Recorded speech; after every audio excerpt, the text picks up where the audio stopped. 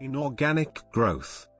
Inorganic growth is the rate of growth of business, sales expansion etc. by increasing output and business reach by acquiring new businesses by way of mergers, acquisitions and takeovers. This kind of growth also takes place due to government directives, leading to enhancement of business in some identified priority sector/area.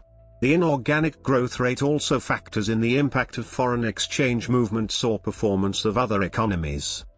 As opposed to the organic growth, this kind of growth is affected to a great extent by exogenous factors. It is also a faster way for companies to grow compared with organic growth, where the main focus is productivity enhancement and cost reduction.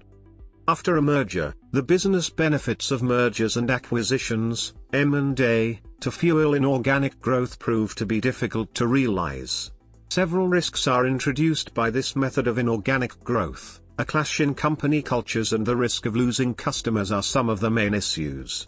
In contrast, with organic growth, a business has better control over its growth by planning and deploying more easily accessible internal resources. This term is usually related with financial sectors showing expanding business and profits.